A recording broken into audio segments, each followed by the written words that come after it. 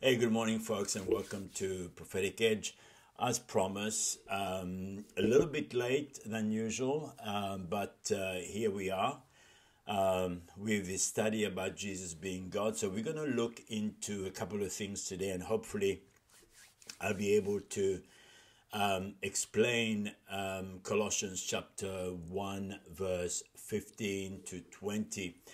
And now we need to understand, of course, why Paul actually wrote this letter. This letter is written to the church in Colossae, and this church wasn't founded by Paul. It was Epaphras who actually went to Colossae and preached the gospel.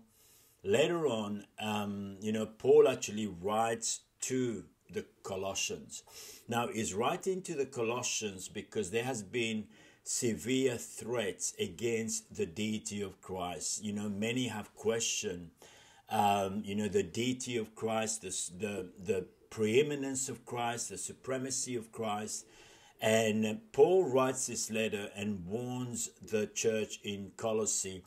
And he basically said to them just to watch out, just to be careful in regards to wrong doctrines that has been creeping very slowly in the church. And we see John addresses the same thing in his letter, that there was a heresy that was pervading the church in those regions. And Paul says to the Colossians that this letter needs to be read at Laodicea as well.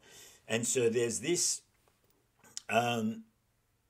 threat that was causing havoc in the midst of the church. There was someone by the name of Arius, and this is where you get the Arianism doctrine. And the Arianism doctrine basically, teaches that Jesus is not co-eternal with God, that Jesus is not God, and that Jesus is simply a divine being. And I'd love to get into this right now. And let's have a look. I've jotted a couple of things here. Primarily this letter has been written by Paul himself while he was in chains. In Colossians chapter 4:18, Paul says, in closing, he said, "This salutation is by my own hand. Paul, remember my chains, grace be with you. Amen." Now, in this letter, we need to remember that this is a letter that Paul sent to the Colossians. And this letter, the purpose of this letter is to establish and reinforce the supremacy and sufficiency of Jesus Christ. The church in Colossae, like I've said before, the church in Colossae was facing severe contest with various aspects of paganism. I'm going to show you in a minute, and I'm just going to tell you very briefly what the church was facing with. The church was facing with paganism, heresies, asceticism, which means that self-denial, obstinance, practices of holy days, practices such as body mortification and intentionally inflicting pain on oneself. And often that would happen through fasting. Many people will fast and they think in their fasting that they're going to get closer to God.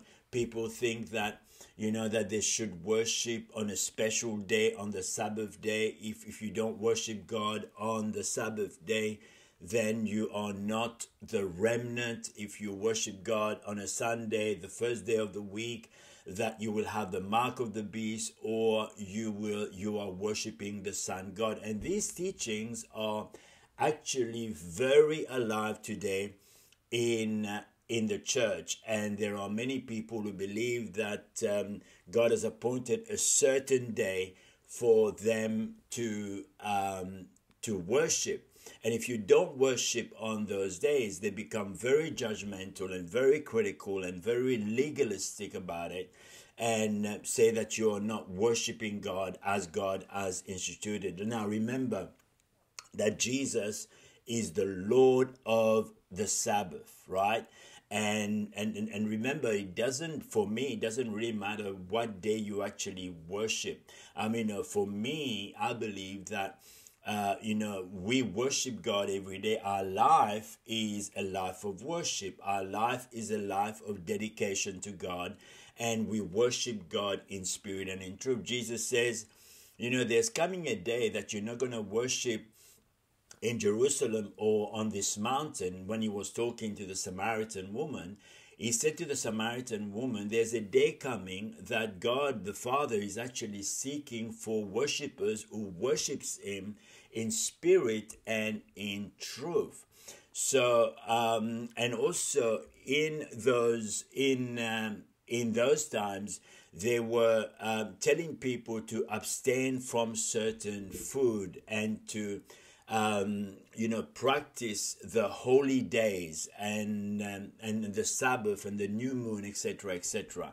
So that was creeping into the church. What was creeping into the church also was Greek philosophies, worship of angels. Greek philosophies was very prominent back then, and still prominent today in our day, and that's creeping into the life of the church as well. And worship of angels and reliance on human wisdom, secret mysteries that only the elite had access to, secret knowledge, the observance of holy days and circumcision. So Paul, when he writes this letter, he actually cements his position and his Christology in this letter, and he redirects the saints at Colossae. He redirects their attention to keep the main thing that is of utmost importance, that everything that they are seeking for is found in Christ. We need to understand this, friends. If there are things that we are coming to, if there are revelations that we are coming to, now I don't believe there are new revelations. I believe that those revelations are revealed when our eyes are open. Those revelations are actually in the Word. And when our eyes are open, we actually understand what Jesus says and what Jesus teaches and what the apostle teaches. And so they are not new as such, but there are at the moment new revelations coming forth, and the Greek philosophies are actually creeping very slowly and rapidly, I would say, in the church. Where human wisdom, people are building the church on human wisdom. I mean, and they're not relying totally on the Holy Spirit to do His work. And so there are a lot of, Jesus plus something, Jesus plus the Lord, Jesus plus the Sabbath, Jesus plus certain rules and regulations, Jesus plus something. And so we need to understand that the law and Jesus, the covenant that we have is the new covenant, right? We cannot mix both. We cannot mix grace and law. And so all these things are happening in Colossae. So Paul here reinforces and cement this truth of the supremacy of Christ. Like in Colossians chapter 1 verse 13, for example, he says, in Christ we have redemption through his blood, the forgiveness of sin. It is in Christ, in no one else. No one can forgive your sin. No one can redeem you. It's the blood of Jesus that redeems us. It's the blood of Jesus that cleanses us from all unrighteousness. We receive forgiveness of sins through Christ. Amen. Colossians chapter 1 verse 16, for by him all things were created, and all things were created through him and for him. So we see there that by Christ all things were created, visible and invisible, like Colossians 1:15 actually tells us, whether thrones or powers, all things, everything that we see has been created by Christ, through Christ, and for Christ. Colossians chapter 1 verse 17, Christ is before all things, and in him all things consist. In Christ all things consist. Everything is held by Jesus. Colossians chapter 1 verse 18. Christ is the head of the body, the church, who is the beginning, the firstborn from the dead, and in all things he has what? Preeminence over all. He has supreme authority and dominion over all. Colossians chapter 1 verse 19. In Christ dwells all the fullness of deity. The word deity is actually in the Bible. When you read Colossians, you'll see it there. Colossians chapter 1, you'll see it there very clearly. You'll see it in chapter 2 as well. Amen. And so deity comes from the Latin word for God, deus. When a person believes in the deity of Christ, he is saying, I believe that Jesus is God. Jesus Christ is the supreme being. That's what we say. When we say that, when we believe in the deity of Christ, that's what we're saying. He is more than just mere man. He is more than a prophet. He is more than a teacher. He is more than a healer. He is more than a provider. He is more than a savior. He is actually God. The divine nature of the deities is believed to be immortal, goodness, powerfulness. It means that Christ is described as eternal. You see, Arius didn't believe that Christ was co-eternal with God. He didn't believe that Christ was God, right? And so it means that Christ is described as eternal, omnipresent, omniscient, omnipotent, and immutable. Colossians chapter 1 verse 20. All things has been reconciled back to the Father, whether things on earth or things in heaven, through his blood. Peace was established for us all. Peace was established through the death and the resurrection of Christ. It's through who? Through Christ that the world has been reconciled back to the Father. And just some of us are aware of it and others aren't aware of it as yet. And that's why Paul says that we are ministers of reconciliation. Amen. Colossians chapter 1 verse 27. You can see what Paul is trying to do here. The mystery explained. To them God willed to make known what are the riches of the glory of this mystery among the Gentiles, which is Christ in you, the hope of glory. Paul is saying, hey, this mystery that Arius is actually preaching, this doctrine that they are preaching, the mystery is that Christ is in you, the hope of glory. The hope of glory. Christ in us, the hope of glory. Colossians chapter 2 verse 3. All the hidden mysteries and treasures of wisdom, because the Greek philosophers are very good with their human wisdom. And Paul is saying, hey, all the hidden mysteries and treasures of wisdom and knowledge are found in Christ Jesus. Everything is found in Christ Jesus. If someone is pointing you away from Christ and telling you that Jesus Christ is not God, he is trying to drift you away. He is trying to lead you away from the supremacy of Christ. And I've heard people talking about this. And friends, I've heard people on YouTube, I've heard people that I know that are talking about this very thing right now, that Jesus is not God.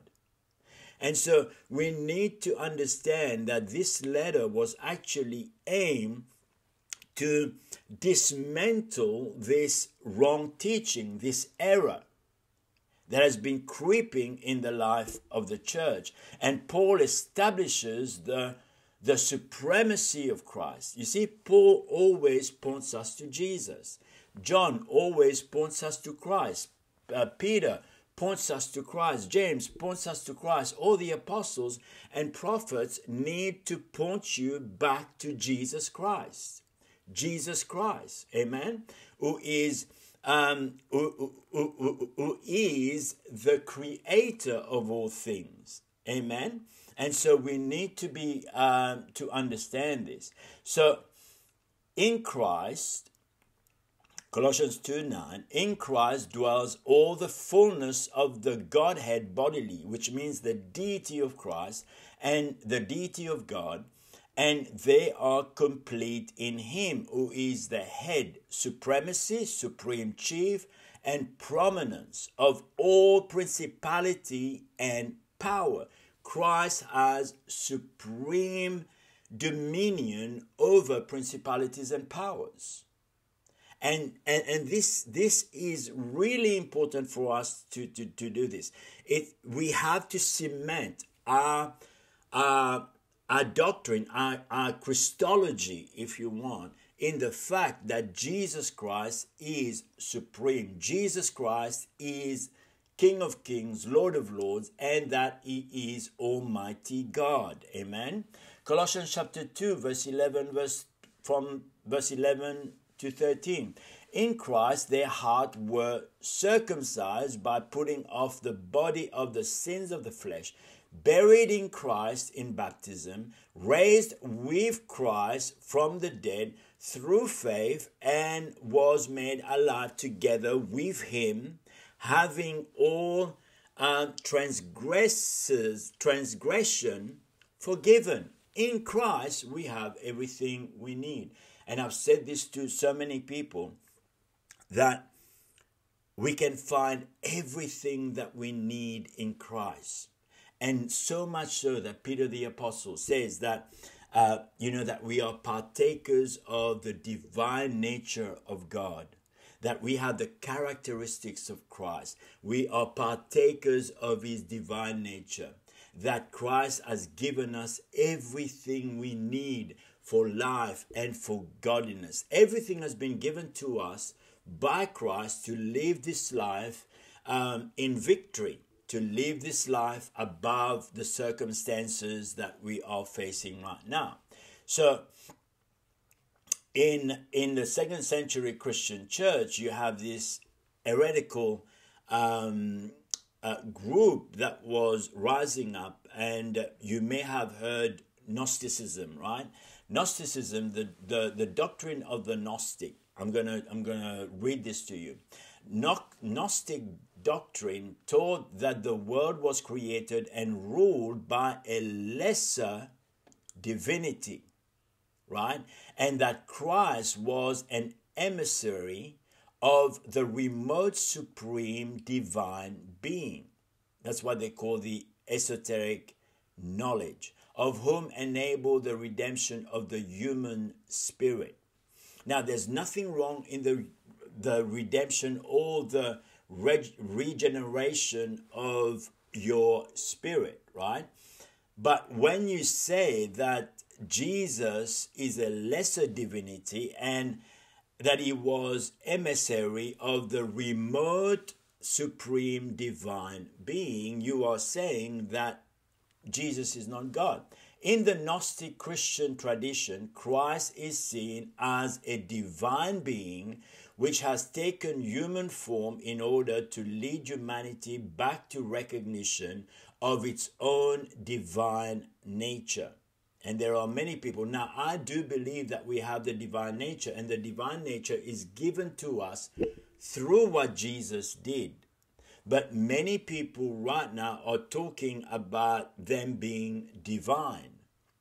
Now, I can understand what they're trying to say, what they are trying to imply. But if they try to imply this outside of Christ, if they're trying to imply this by saying that Christ is not God, they are denying Christ as God. And we've seen throughout these teachings that I've gone through the irrefutable evidence through the Word as we actually teach from the Old Testament and the New Testament that Jesus is actually God. I want to read something that I was reminded today by John the Apostle. John the Apostle in chapter 4 of his first letter says this: "Dear friends, do not believe every spirit, but test the spirits to see whether they are from God. Because many false prophets have gone out into the world," right? And some of those false prophets went out from the church, right? And they were teaching and false doctrine. This is how you can recognize the Spirit of God. Every spirit that acknowledges that Jesus Christ has come in the flesh is from God. The Logos, the Word, the eternal Word, the Logos, Jesus, has come into the world, right, is from God. Every spirit that acknowledges Jesus Christ has come in the flesh is from God. That's the incarnation. God becomes man. He humbles himself and becomes in the likeness of man. He took the form of a servant and came to serve humanity and to lay down his life for humanity. Amen. It says that, but every spirit that does not acknowledge Jesus is not from God. This is the spirit of the Antichrist. Now, folks, I don't want you, the things that I don't want you to do is this. Do not attack the person. There is a spirit of Antichrist that is operating, that is leading them, that is drifting them away from Christ, away from the supremacy of Christ, away from believing that Jesus Christ is God. So the person is gone into error, believing that Christ is not God. I don't want you to attack the person. I don't want you to be zealots. What I want you to do is to learn from scriptures that every spirit, you need to test them. You need to test the spirit to know whether it is from God or from another source. And so it's important for us to understand this very principle. And John says here that this is the spirit of the Antichrist, which you have heard is coming and even now is already in the world. That was when John was in the world. The spirit of Antichrist was flooding the church, right? Trying to lead people away. And even Paul says in Hebrews, make sure that you don't drift away. Many people are drifting away slowly from believing that Jesus Christ is actually God. Amen? So I hope this is clear, friends. So here we are. So let's have a look here. Yeah. So in the Gnostic Christian tradition, Christ is seen as a divine being which has taken human form in order to lead humanity back to the recognition of its own divine nature. As we are talking about the supremacy of Christ, we must understand the context of Paul's letter here. This is a very important teaching that is creeping in the church. I know I'm repeating myself here. I'm so sorry. But I want you to get this. The doctrine of Arianism is a doctrine that denied the eternality of Jesus Christ, the Son of God, as the Logos. Now, the Greeks have another philosophy about the Logos. I'm not going to get into this. But I want you to understand that the Logos, in the beginning was the Logos, and the Logos was with God, and the Logos was God. The Logos, very simple, is Jesus. He is the Word. He is the eternal life. He is the Logos. Okay? So Arius was to push the Christological question back to the origin of the pre-incarnate Logos, the living eternal Word of God, which is Christ. Not the Bible, Christ, okay? Christ is the living Word of God. The Bible is the written words of Jesus, okay? So here we are. Arius said, to quote Socrates Scholasticus, a church historian and a church priest. So Arius quotes Socrates. He says, if the Father begot the Son, he that was begotten had a beginning of existence. And from this it is evident that there was a time when the Son was not. Can you see the error? Can you see what Arius is trying to do and what the Greek historian is trying to do, this priest called Arius, right? Now, Arius was actually refuted by a young man called Athanasius. He was a deacon to Alexander. He refuted this heresy. I'm going to read this in a minute in the Nicene Creed. For a time when the Son was not. It's therefore necessarily follows that he had his substance from nothing. If Jesus then is a creative act of the Father, and whatever is begotten of God, then the Son is not co-eternal with the Father. Now, friends, I want you to understand this. Satan, the devil, whoever you want to call him, the accuser of the brethren, questioned the divinity of Christ. He questioned if Christ was the Son of God, the unique Son of God. He questioned him in the wilderness. Remember that. If you are the Son of God. And the same thing is happening in our world today. The same thing that happened in John's era and Paul's era. They were questioning Jesus being God. Now, this young man by the name of Athanasius, deacon to Alexander, refuted this heresy. The Nicene Creed insisted that Christ is of the substance of the Father, thereof sacrificing the impassibility of God, nor the deity of the Son. And so the Nicene Creed refuted that and counted that as error. So the letter written by Paul to the saints in Colossae again is to reinforce the supremacy of Christ. Jesus is our ultimate reality. Jesus is our ultimate reality. Jesus is the full expression of the Father. Amen? The exact expression of the Father. So here we are. Jesus is our ultimate reality, which means that Jesus is the absolute foundation of everything that is, and the end towards which all points.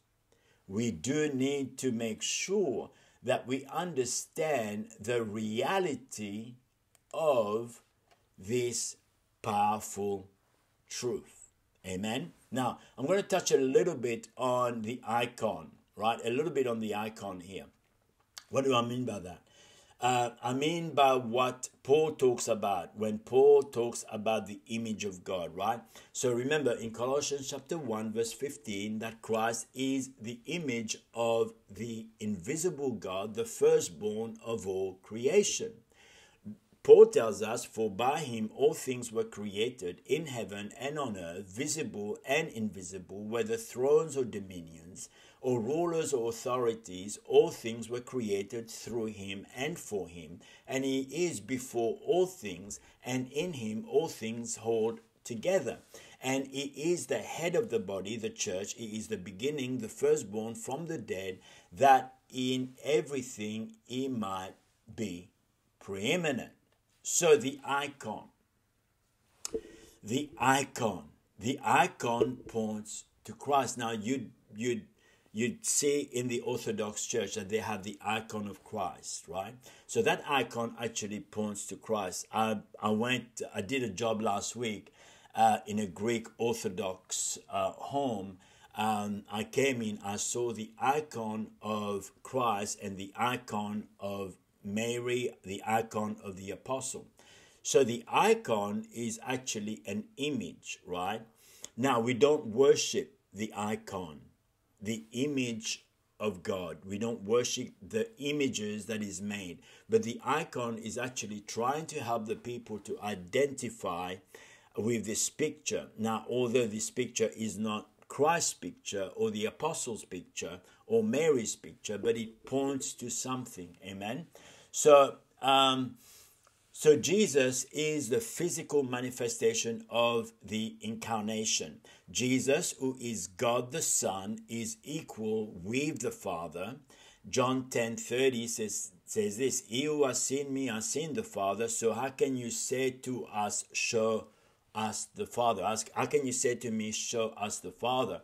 Jesus is God in human form. He is the invisible image of the invisible God. The God who is seen became seen in the form of Jesus, the man. God in the flesh, relating to humanity in their own form, was made tangible, capable to be touched, heard, seen, handled, bear witness to. The Logos, the word of life, was manifested in the flesh. Eternal life himself, which was with the Father. Amen.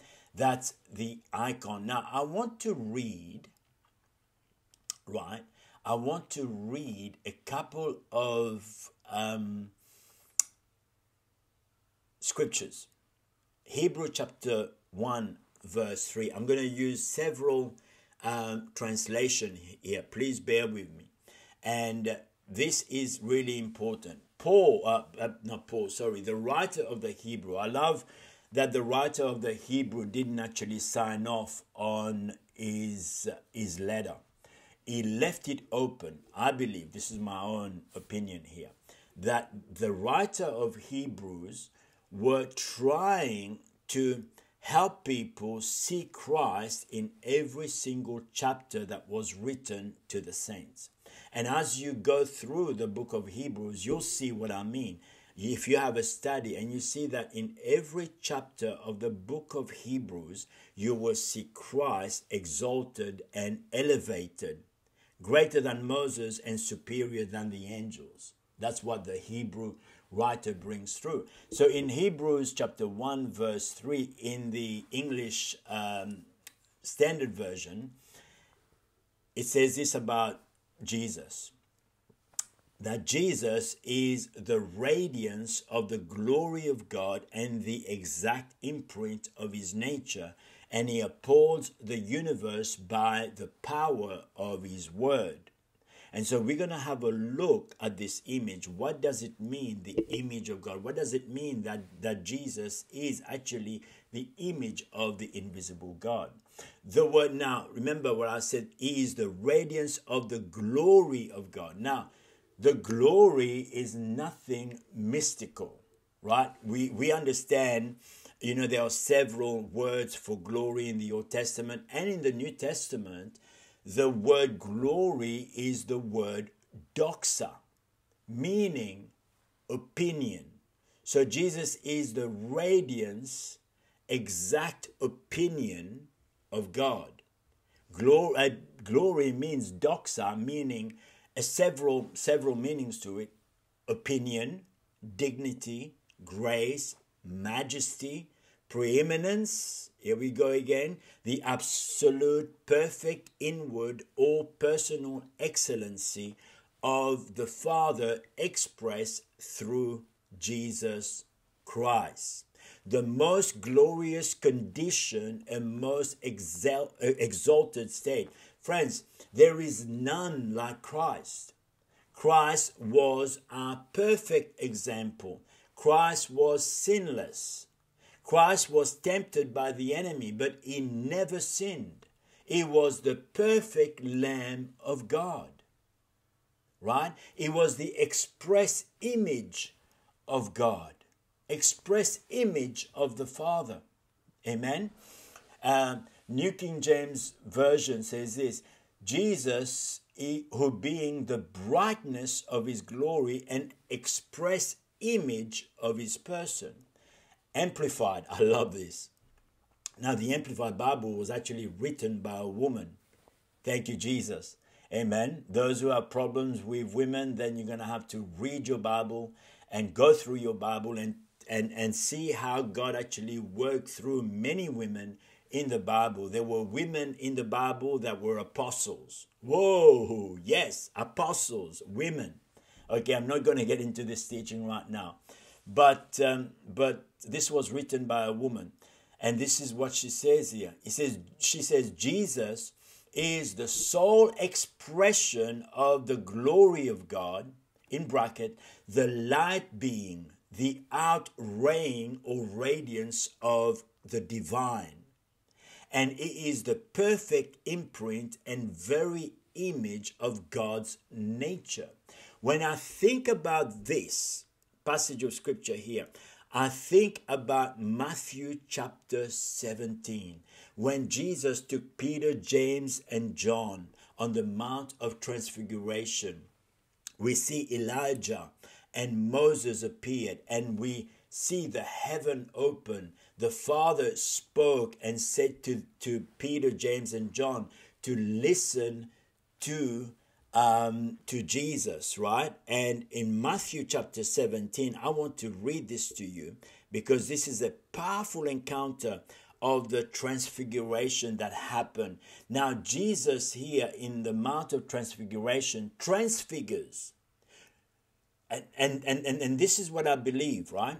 So, the fullness of the glory of God, the fullness of the opinion, the brightness, the majesty, the preeminence, the Almighty God, the self-existent God, the one who was in the beginning, from the inside, radiated his glory, his majesty, his awesomeness.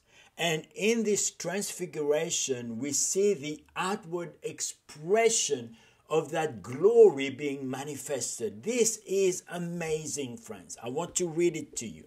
I wasn't going to read this to you, but I want to read this to you. And this is what it says here. Now, after 6 days, Jesus took Peter, James, and John and his brother, led them on a high mountain by themselves. He was transfigured before them. His face shone like the sun, and his clothes became as white as light. And behold, Moses and Elijah appeared to them, talking with them. Amen. Then Peter answered and said to Jesus, Lord, it is so good for us to be here. If you wish, let us make 3 tabernacles, one for you, one for Moses, and one for Elijah. While he was still speaking, behold, a bright cloud overshadowed them, and suddenly a voice came out of the cloud, saying, This is my beloved Son, in whom I am well pleased. Hear him. And when the disciples heard the voice, they fell on their faces and were greatly afraid. But Jesus came and touched them and said, Arise, do not be afraid. And when they had lifted up their eyes, they saw no one but Jesus only.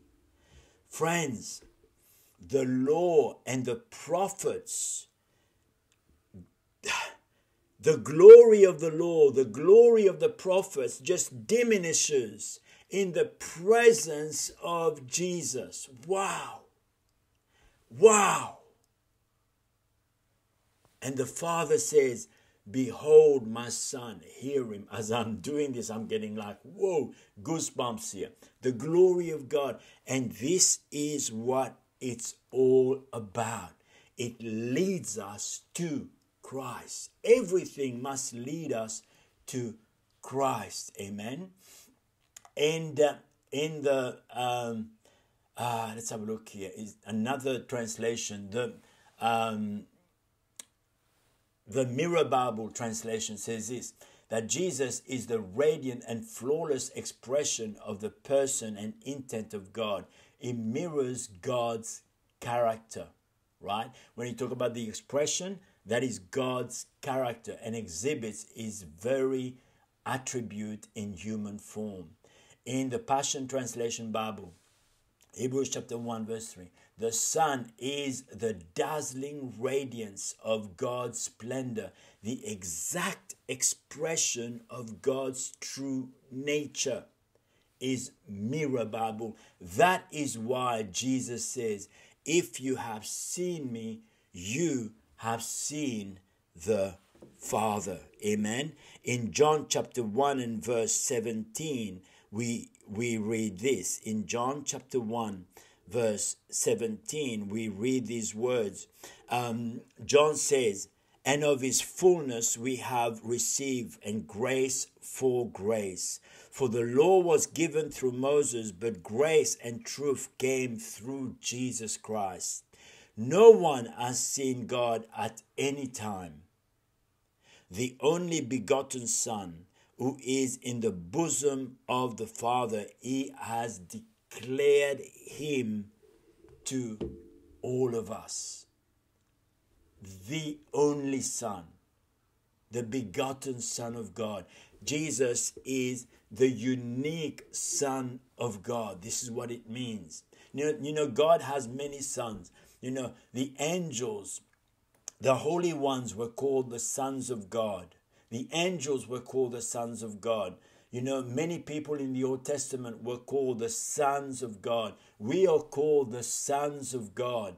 But there is no one that is as unique as Christ. Why? Because Jesus is Yahweh.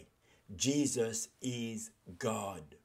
Right? We don't possess all the attributes of God. We don't.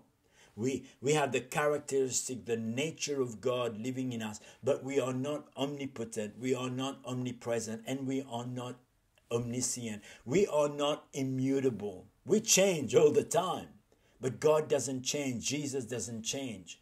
God is omnipresent, is everywhere.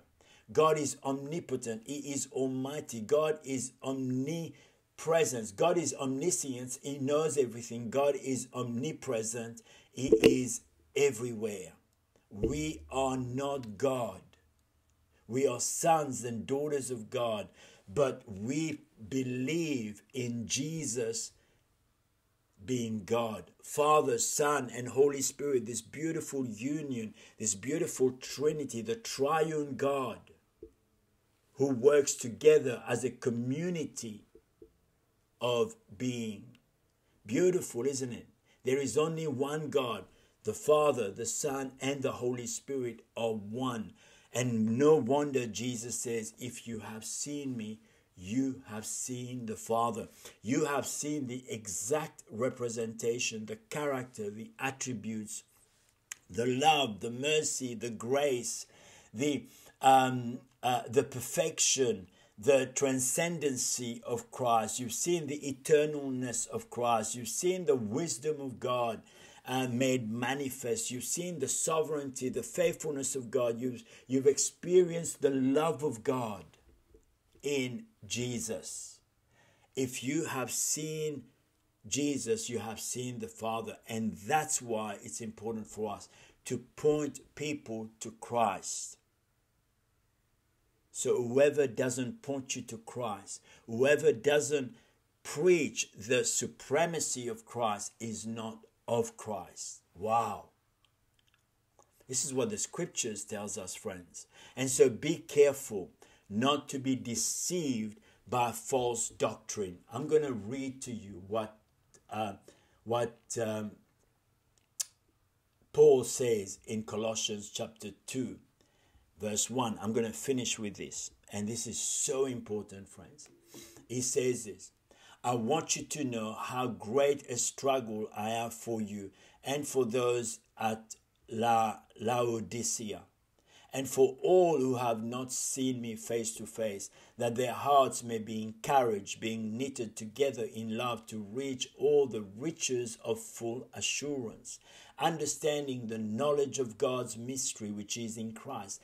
This is what Paul is trying to allude to. This is what Paul is trying to attack, because the supremacy of Christ, the mystery of God, was becoming something that was so mysterious that only the elite had access to it. Paul is saying, I want you to understand this. I want you all to reach the riches of the full assurance of understanding of the knowledge of God's mystery, which is in Christ, in whom are hidden all the treasures of wisdom and knowledge. I say this in order that no one delude you. That is a strong word, that no one delude you, so that you don't become delusional. That's a term that we use often in my workplace. That you don't become delusioned, that no one may delude you with plausible arguments. My gosh, there are plausible arguments today against the supremacy of Christ, against the deity of Christ. For though I am absent in the body, yet I am with you in the spirit, rejoicing to see your good order and the firmness of your faith in Christ. Friends, if anything today, I really want you to understand that you need to stand firm in Christ. Be strong in the Lord and in the power of your mind. Stand firm in your belief who Christ is. Christ is God. God bless you.